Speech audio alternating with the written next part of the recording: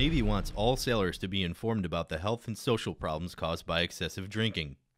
When you decide to drink, consider the Keep What You've Earned campaign, which wants sailors to focus on the accomplishments of their Navy careers. Making bad decisions while drinking alcohol can result in fines and jail time, loss of rank and pay, and even separation from the Navy. The answer is right there in the title itself. It is to make all hands aware of the responsible use of alcohol. We often hear that we want to de-glamorize alcohol, and that's not the intent at all. We want to de-glamorize irresponsible use of alcohol. If you think you need help, start by talking to your Command Drug and Alcohol Program Advisor or Chaplain. Plan ahead, know your limit, think before you drink. For more information, visit the Navy Alcohol and Drug Abuse Prevention website. From the Defense Media Activity, I'm Petty Officer Jonathan Sunderman.